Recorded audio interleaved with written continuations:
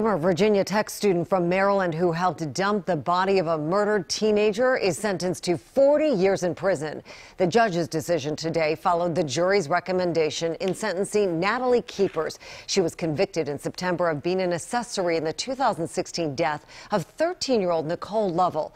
Keepers' friend David Eisenhower pleaded no contest to first-degree murder and is serving a 50-year sentence. Prosecutors say the two, who are both from Howard County, killed Lovell after Eisenhower met her online and feared the teen would expose their relationship.